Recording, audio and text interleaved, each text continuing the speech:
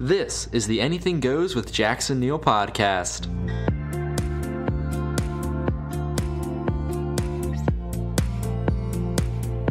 Welcome back. I'm your host, Jackson Neill, here for episode number 103. Today, I'm going to be talking with Noa James about his latest project, The Majestic Travels of OrcaMane and OGIE.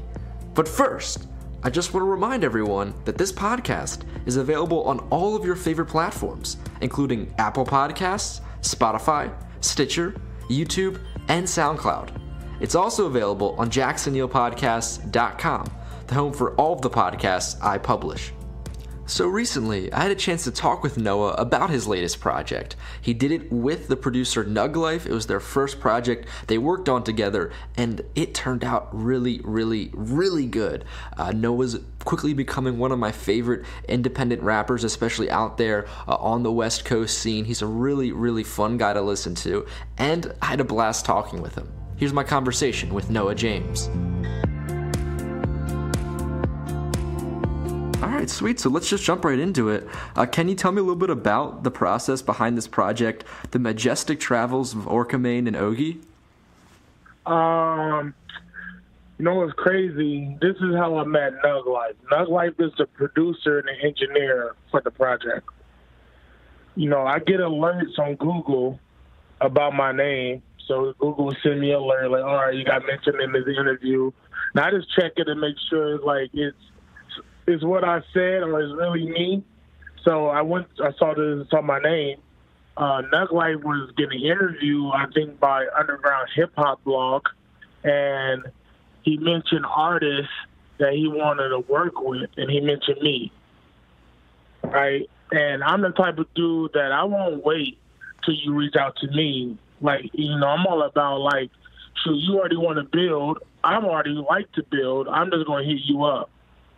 So I hit up NugLife, like, yo, let's set up a session so we can cook. So for like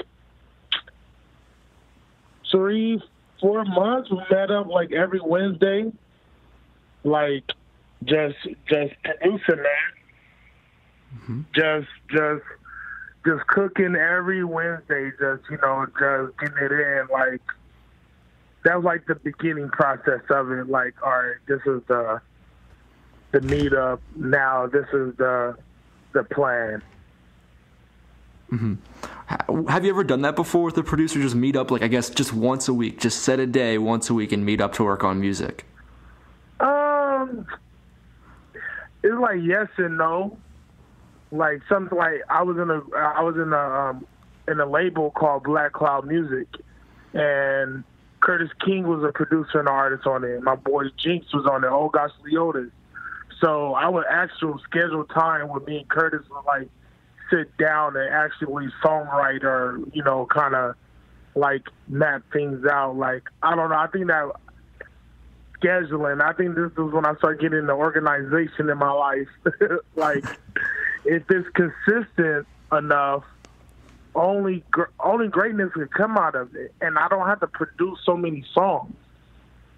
Mm-hmm. You know what I mean? Like, I don't have to do 60 songs to pick 12. Mm-hmm. Like, I don't have to pull all-nighters if I just keep it on a consistent schedule. Exactly. I guess, so you're doing this consistent schedule with NugLife. When did you know that these sessions were going to start to turn into a full-length project? When probably like in the second month, and we realized we already had like 8 songs. Okay. And we didn't realize we had that many songs. We were just, it was like this was a schedule. I come in, he play a beat, and this is the first time he played a beat. I write the verse and the hook. I take it home. I finish it. The next week, I record it. Then I start on another song, and I did the same process. So it's just, like you said, the consistent week in, week out. You have that schedule, you have that process, and before you knew it, you had all those tracks. Yeah, I had all them tracks, and we're just sitting down, and we're messing with so many different sounds, like from boom bap to like UK trap, kind of like what's that? Like a little bit of what's that sound out there they mess with? It's like Grime? real drum and bass. Yeah, a little grime. Like that was Berserk got a little grime feel to it.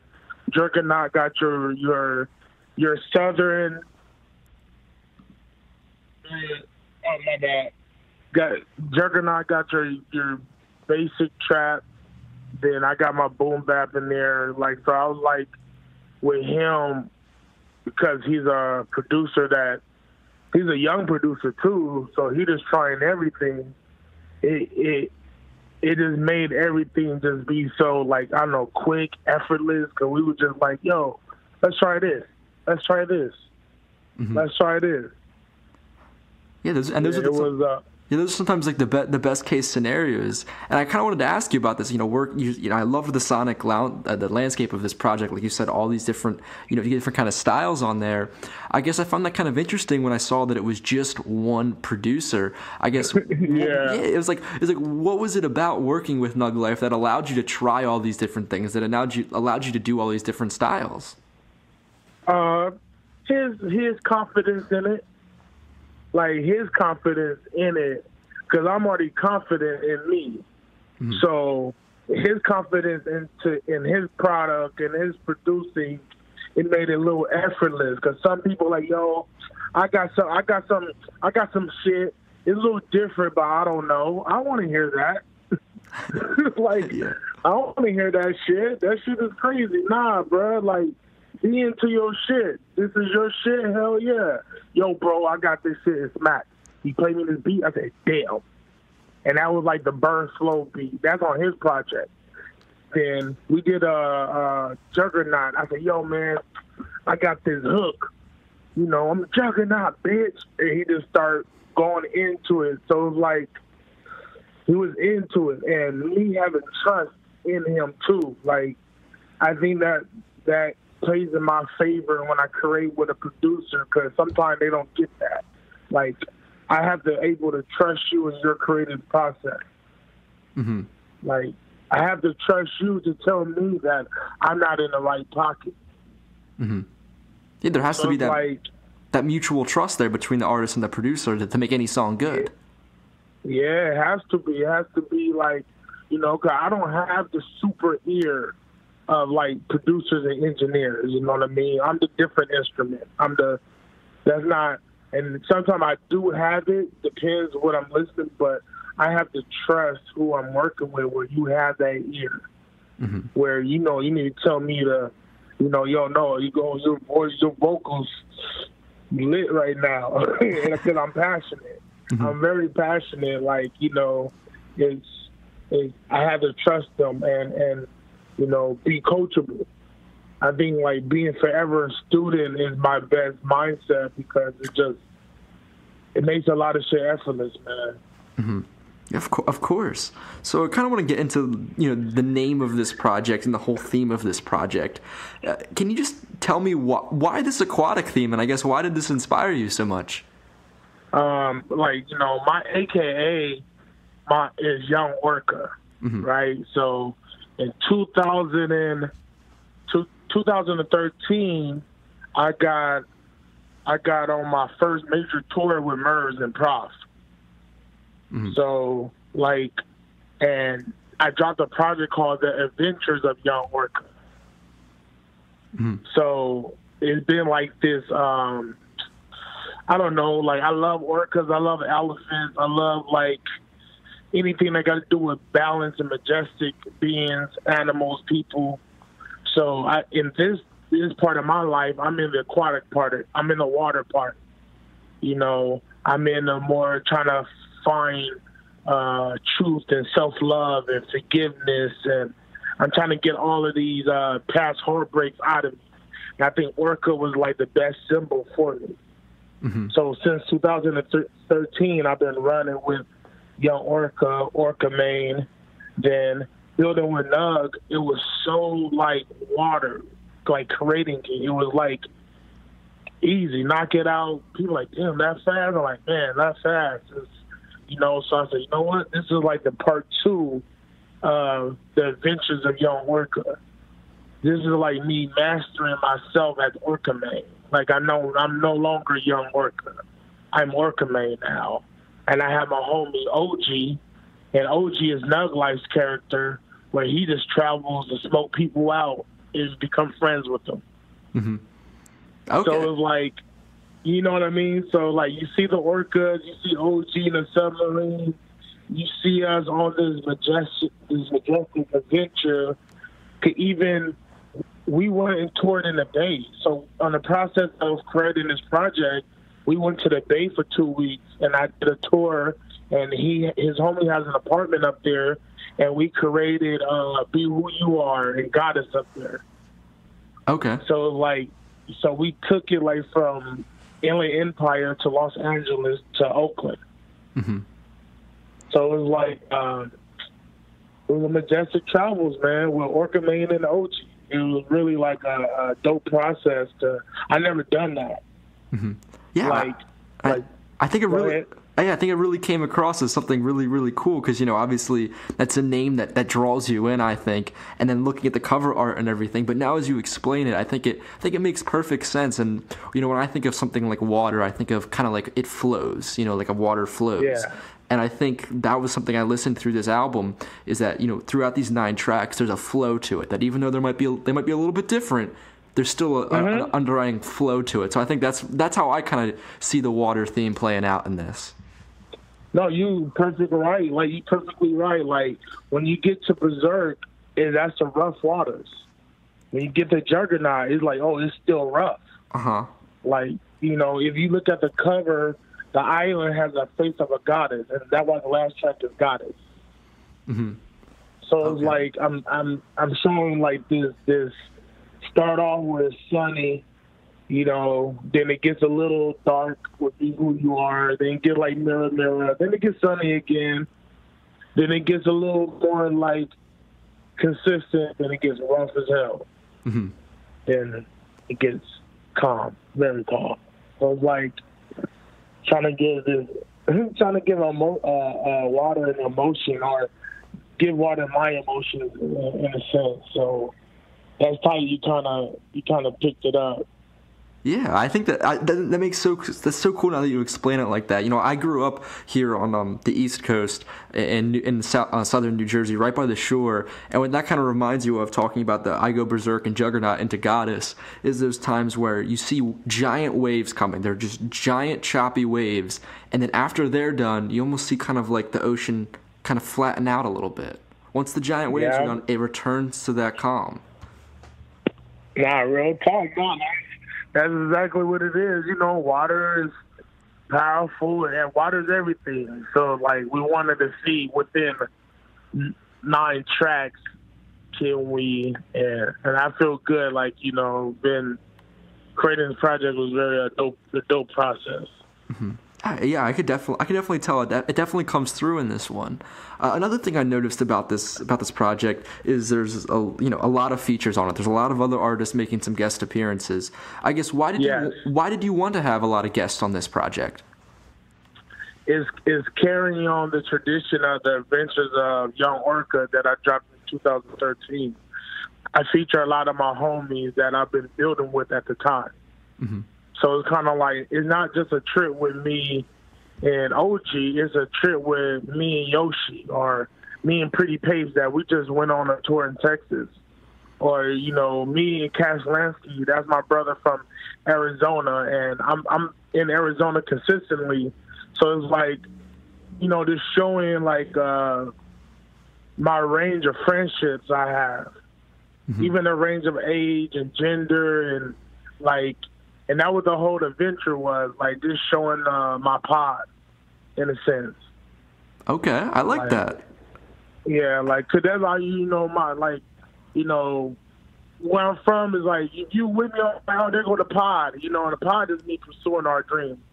When it comes to like me and the people who that like facilitate, like that comes around my energy, and they like, you part of this pod. If you pursuing your dreams. We're pursuing our dreams, because I may help you get there if I have the capabilities or if I have the resources. You know what I mean? It's like my brother Triz, like that's my little homie from Fontana. So, and I've been knowing him since he was in high school. So we always kind of build with each other since then.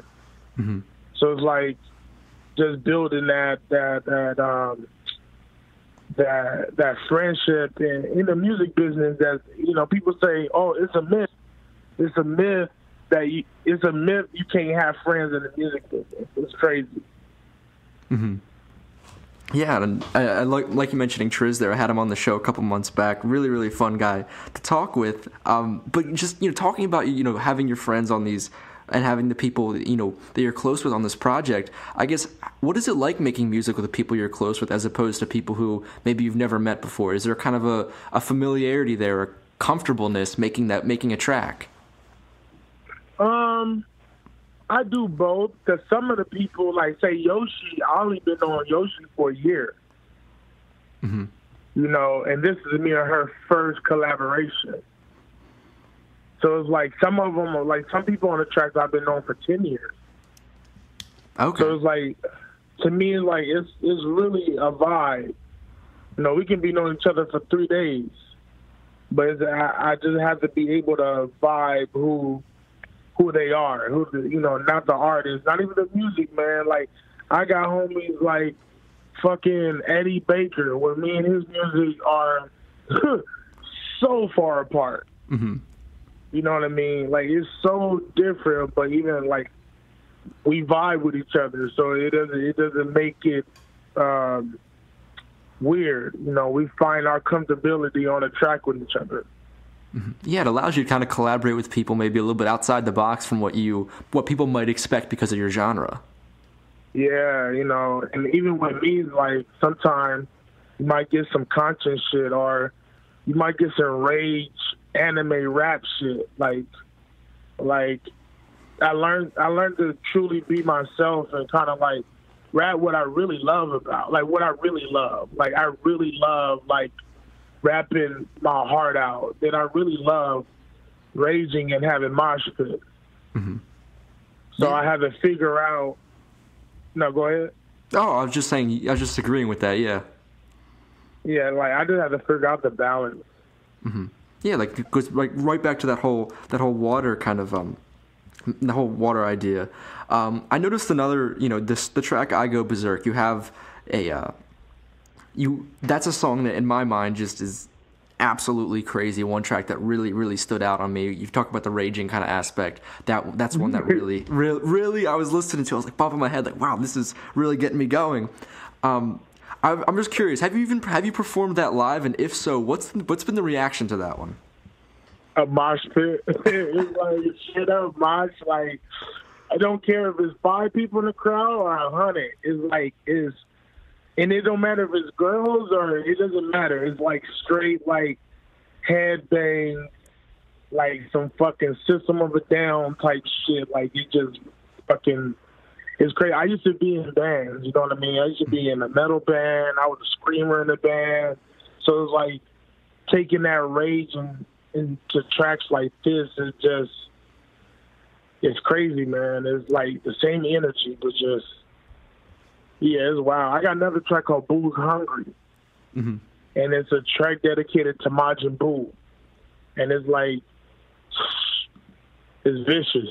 It's vicious. I'll have to check that one out too. I mean, I just really love I Go Berserk. So you were in metal bands, you said, and you were kind of a screamer. Can you tell me a little bit about that? Like, back in the day, like right when I got out of high school, I had homies that was in, you know, our scene in San Bernardino was mixed. You had bands, you had rappers, you had fucking gangbangers. So I was kind of mixed with everybody. So, you know, rapping was kind of like, I already did that, but I hanged out with my homies that was in bands. And they started, like, you know, rehearsing this shit. And I just started screaming the homie's lyrics after he said it. Mm-hmm.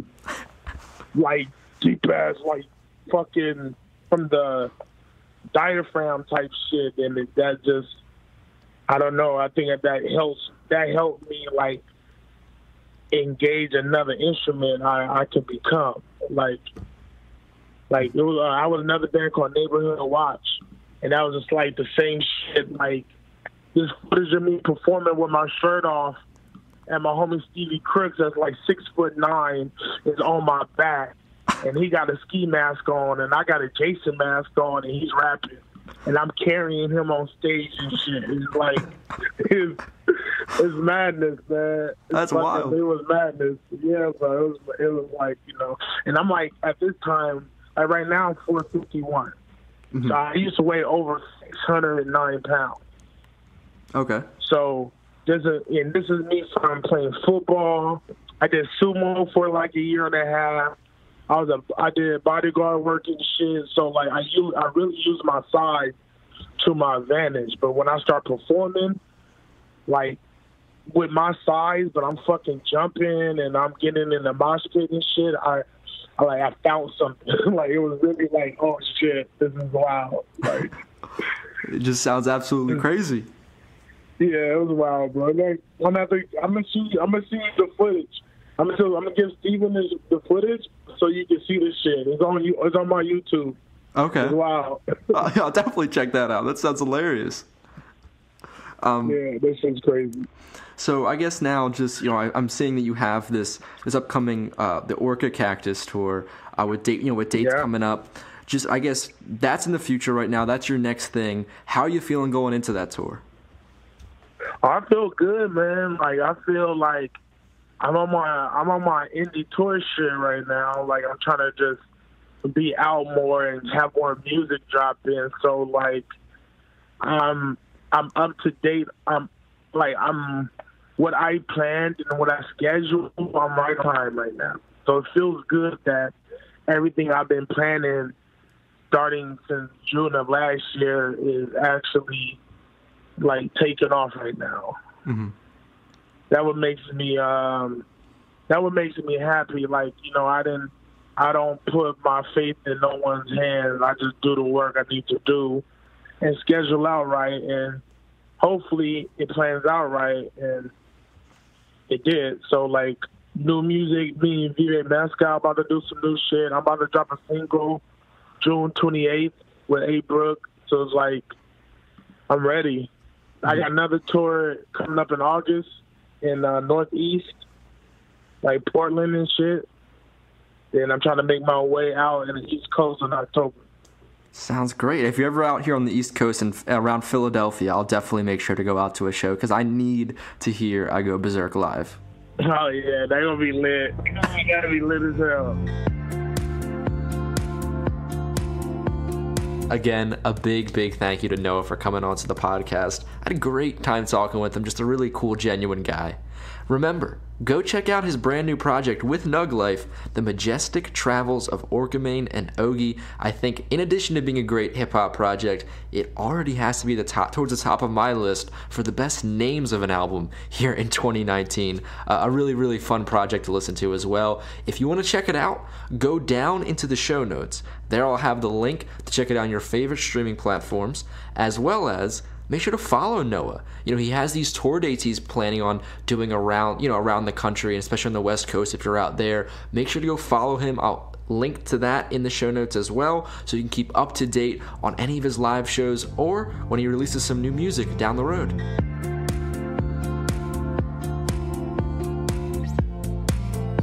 And that will wrap it up for this episode. Thank you so much again for listening to the Anything Goes with Jackson Neill podcast.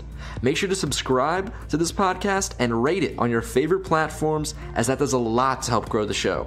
Remember, new episodes every Tuesday and Thursday. For more episodes, go down to the show notes and visit the link to jacksonneillpodcast.com. There you'll find all of the episodes to this podcast, as well as the Jackson Neill Music and Sports podcasts. New episodes of the music podcast on Sundays, with the sports one coming on Monday, Wednesday, and Friday. If you're a big fan of the show, maybe consider becoming a supporter on Patreon. For just a couple dollars a month, you can get access to bonus content from my interviews here on Anything Goes, including today's with Noah, where I ask him about the Knicks, him playing 2K, and all this really fun stuff, so make sure you want to go check that out. On Patreon, you also get access to bonus segments from both my sports and music podcasts. I write, record, and produce these podcasts myself as a full-time college student, so any little bit of support really does go a long way. Link to Patreon down in the show notes. If you want to stay up to date on everything I'm doing, you can follow me on Instagram and Twitter at JacksonNeil20. Today's music is by Analog by Nature with their song CDK Sunday. Thanks again for listening. I'll see you all next time.